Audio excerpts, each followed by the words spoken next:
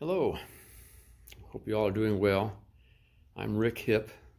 I'm one of the elders at Church of Christ Northwest, as most of you know. We thought it would be good to try and bring an uplifting and encouraging word daily if we can, to let you know we are thinking about you, we care for you, we're praying for you. There's a lot of turmoil out there, a lot of things to be concerned about. If you don't watch yourself, you'll slip into some kind of fearful thoughts, as Jesus warns us about time and time again. I am fortunate in that I have something to keep me distracted so my mind doesn't wander too far. I'm thankful for that. As I work through the day and stuff like this and consider what's going on around me as the virus thing escalates, and we're unsure about what's going on, we feel uncertain, we have to put our faith in God.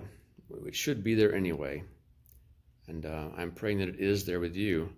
When a passage came to mind, I, as you should know, am a big fan of Ecclesiastes. It's just a great book. Read it front to back as if Solomon was talking right to you. You'll know what I mean. I'm going to pick a quick passage here. I think this has a good parallel, if you will, to what we're going through today. If you bear with me here. Man, this is small print. In chapter 12 of Ecclesiastes, he says, "Remember your Creator while you are young, before the days of trouble come and the years when you say, 'I find no pleasure in them.' When you get old, the light from the sun, moon, stars will grow dull and dark. The rain clouds will never seem to go away. At that time your arms will shake and your legs will become weak, your teeth will fall out so you cannot chew, and your eyes will not see clearly. Your ears will be deaf to the noise of the streets. You will barely hear the millstone grinding grain. You will wake up when a bird starts singing, but you will barely hear singing. You will fear high places, and you will be afraid to go for a walk." Listen to that.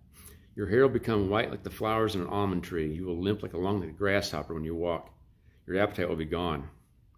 Then you will go to your everlasting home, and people will go to your funeral. Soon your life will snap like a silver chain and break like a golden ball. You will be like a broken pitcher at a spring or a broken wheel at a well.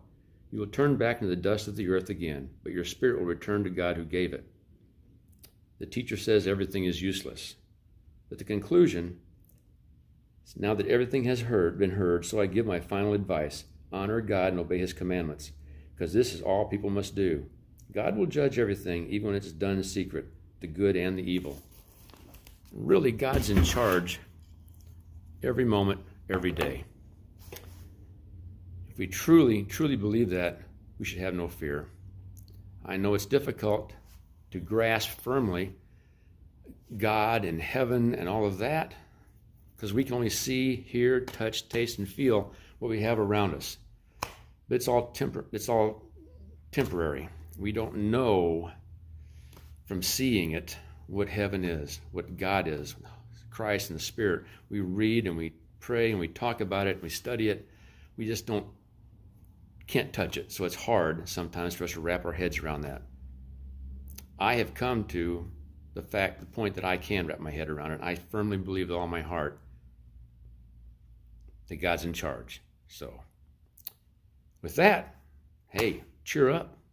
God's in charge. How can we go wrong? Appreciate you listening.